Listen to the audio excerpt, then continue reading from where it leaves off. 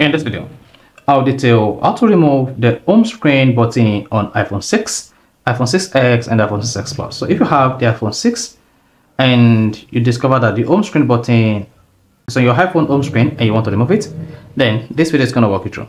So if I know this video you found this helpful and informative, please don't forget to like and subscribe. Now, to remove the home screen button on your iPhone 6, all you just need to do is go to your iPhone settings. Then on the settings page, you just need to scroll down until you get to accessibility. Click on that. Now once you selected accessibility, scroll down and click on touch.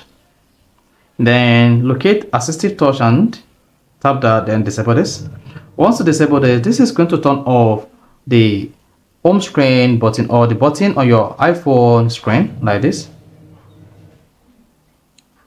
So that is how you can easily remove or turn off the home screen button on your iPhone 6.